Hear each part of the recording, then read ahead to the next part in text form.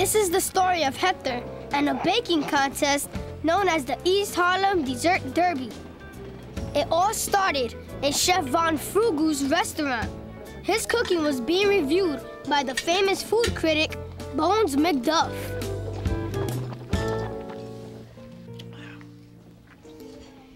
Anything else, Mr. McDuff? Now, what usually follows the main course? That would be dessert. Wise decision, sir.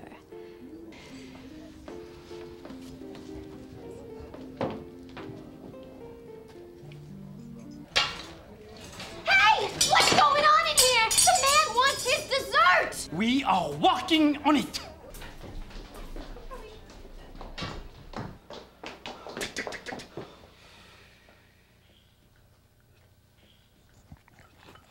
The raspberry cake is not working. Try the apricot souffle.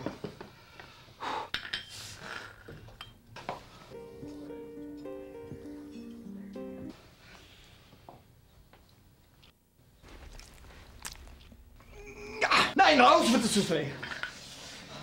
Give him the Von Frugel Nudelstrudel. Ja. Komm, Hector, pick me a winner. Eddie, bitte schön, pick me a winner. Ja, please, pick me a winner, please. Komm.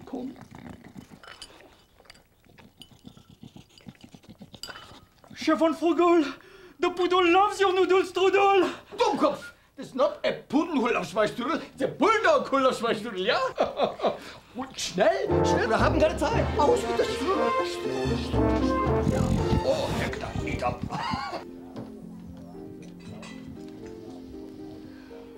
Your dessert, sir. The chef's finest creation. The Von Frugel Noodle Strudel.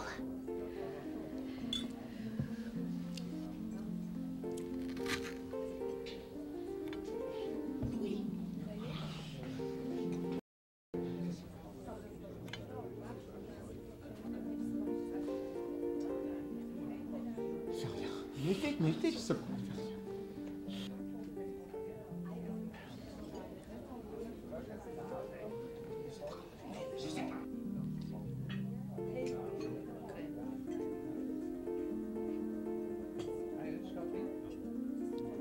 Absolute heaven! Another 4-star review! Give me that! I don't see how he does it time after time. Eddie, our four-legged gourmet has done it again! Yeah! What impeccable taste buds! Who would believe that a bulldog has the taste buds of a gourmet chef, yeah?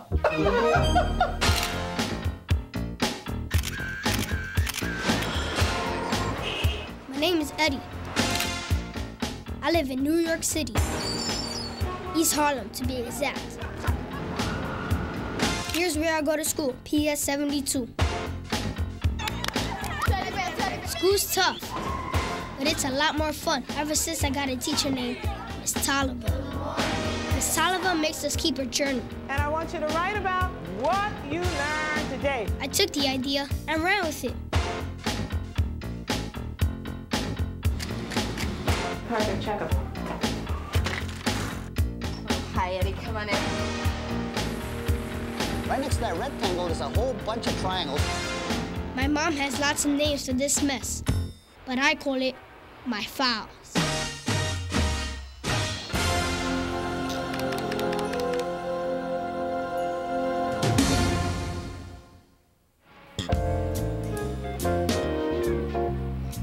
Last year, my Aunt Rosa won the dessert derby. The year before, Vincent took home the trophy. And then there's Aunt Ida. I'm back! It's me, my little teeny girl. How are you? Eddie? And... Oh, I know, no hugs because you're what, like 11 now, right? Hey, Rosita! Sometimes sisters can the mushy. But every year, Aunt Ida visits us to compete in the dessert derby. And every year, she loses. So, sis, what you got planned for the dessert derby this year? Oh, you'll find out soon enough. Oh, come on. It's not like, what was it last year? Broccoli pie or no, sardine souffle. It was prune pudding pie. Oh, yeah. You may have won last year, little sister, but watch out, because this year I got my baking down to an exact science. Well, I think it's gonna take just a little bit more than science for you to beat me. I thought it was a good time to bring up Hector and his gourmet taste buds. You gotta be kidding, Eddie.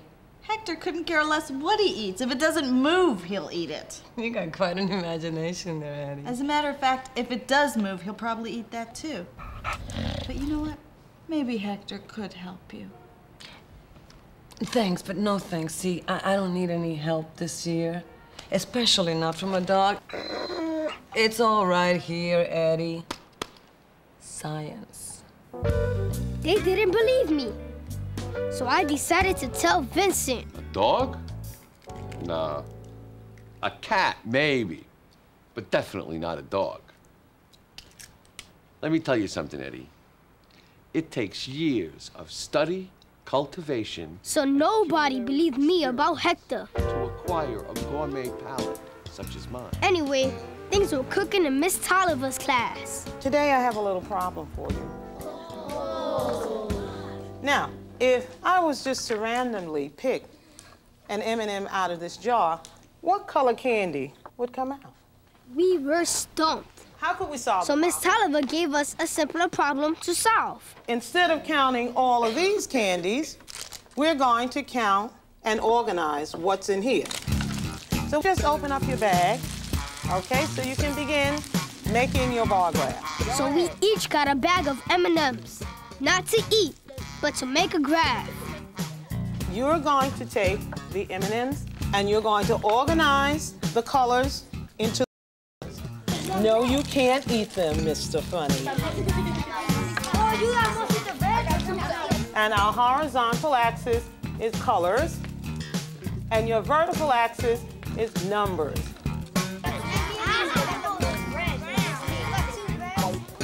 Okay, let's get in the seats, guys. Now, based on your graph, then what color would you say is going to come up most frequently? The red was the most. I think it's going to be brown, blue, yellow, red. Red and yellow. Oh, boy. In order for us to really come up with a solution to this problem, your tables are going to make one big bar graph. So each table made a big graph. We counted our colors.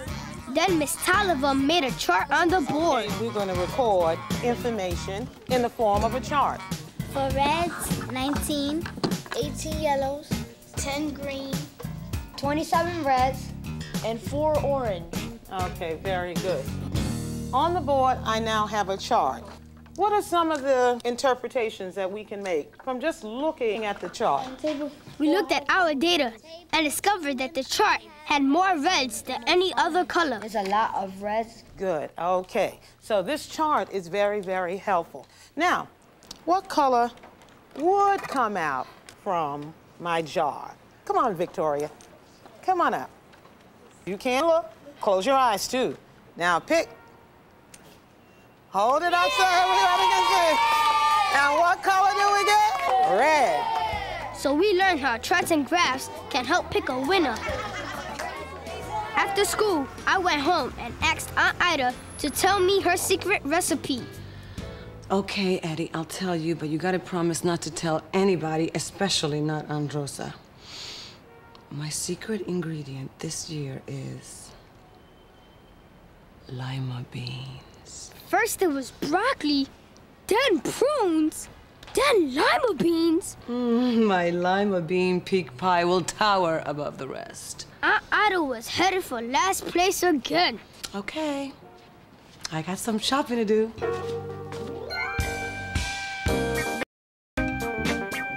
Every fruit and vegetable that is grown in the United States, we sell. My name's Matthew Dorigo. I'm a wholesale fruit and vegetable distributor in New York City. Well, this is where all of the fruits and vegetables get shipped into and sold and redistributed. In the apple department here at Dorigo, we sell a lot of apples, and these are brand new. Just came off the trees, fresh, crunchy, nice. Bobby Rice, I buy some nectarines. Mr. Rice talks to my brother Michael, buys and sells. They argue, they get along very well, though. How many of them you want? We keep charts and tables of our inventory. You gotta keep an inventory control. For example, you call California and you say, okay, I need strawberries today, and you argue a little bit, talk about the price, then you agree, and you order 1,000 boxes of strawberries, and then you have to put that into your chart. It's necessary, you gotta have it. Because you can't remember everything. What's exciting is selling them all. When you get that customer on the phone and he buys 672 boxes of strawberries, whoa! You're doing your job. You're getting the product in and you're getting it out. And have fun while we're doing it, too. That's the way it works.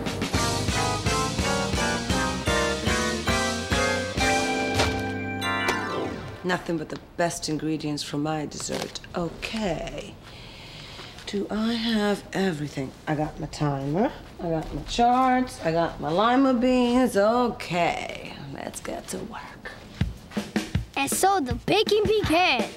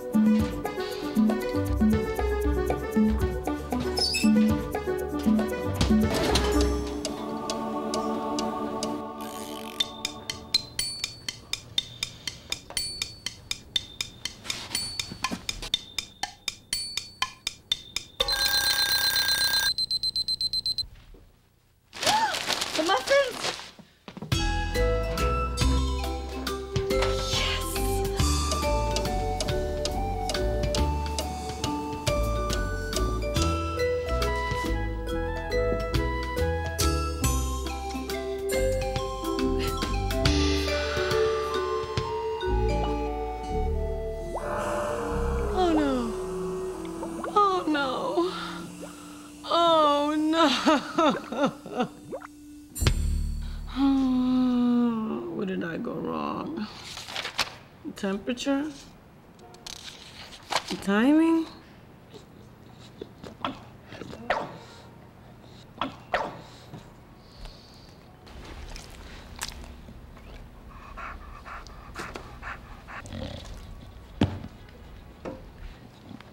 Eat at your own risk.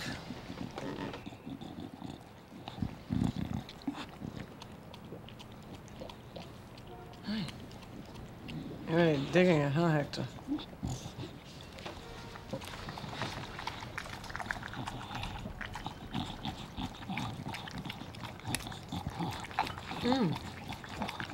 Not bad.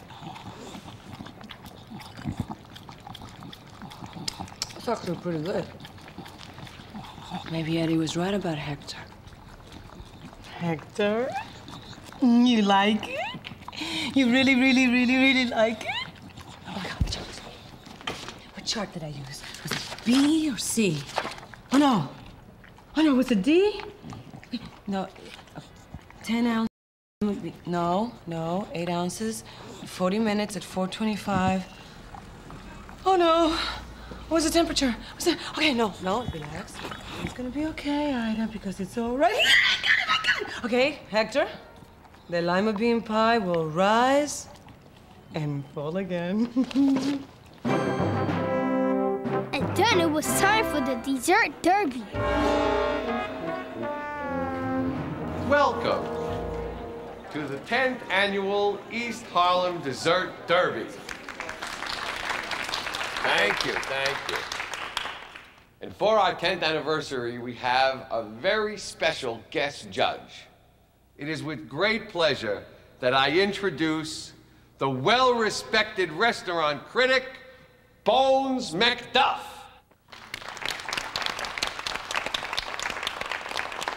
Thanks, Vincent.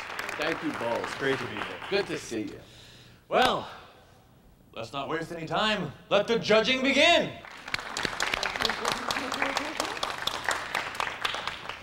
And for our first entry, Mrs. Castelli's Chunky Chocolate Cake.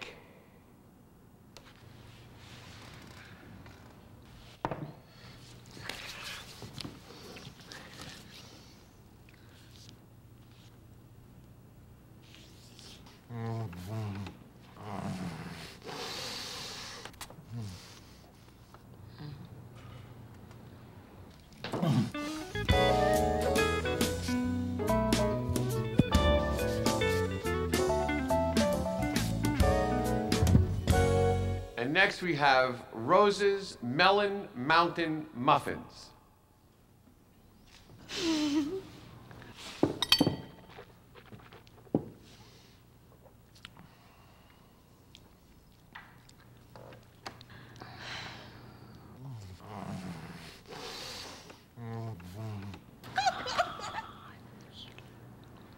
I'm jealous.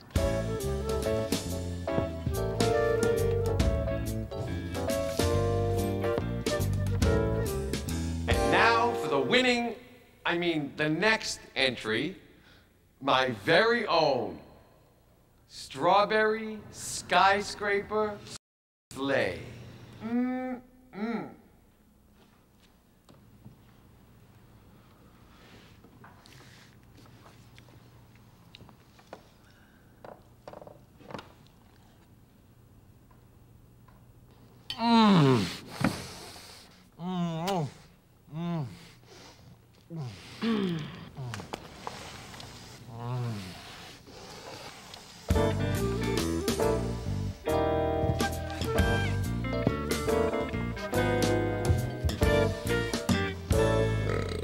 And now for our final entry, Ida's Lima Bean Mud Pie. Oh my God.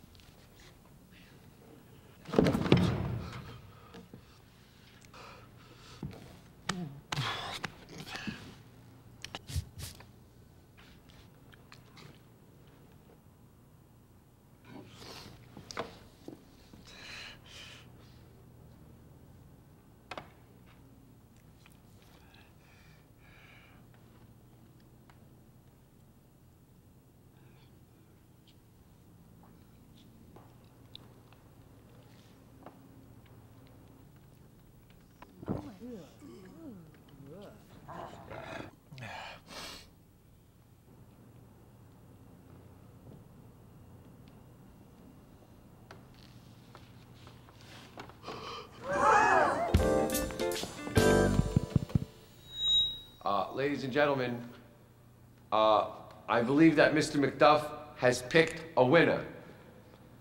The envelope, please. And the winner of the 10th annual East Harlem Dessert Derby is Vince Ida.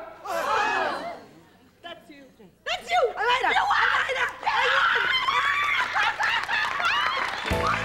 And her Lima Bean Mud Pie.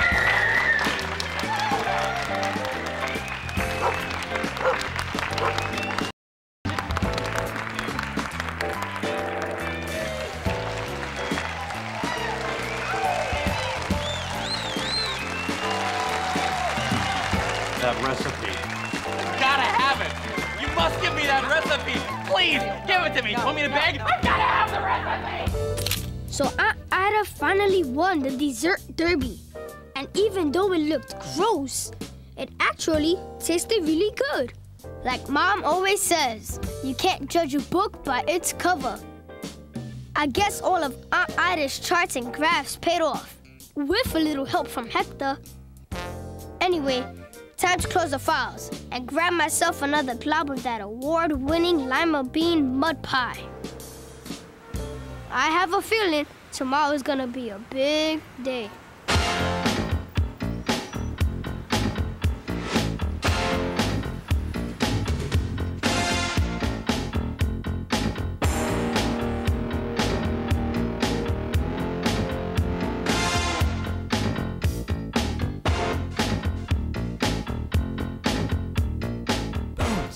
Bones, you're on the air.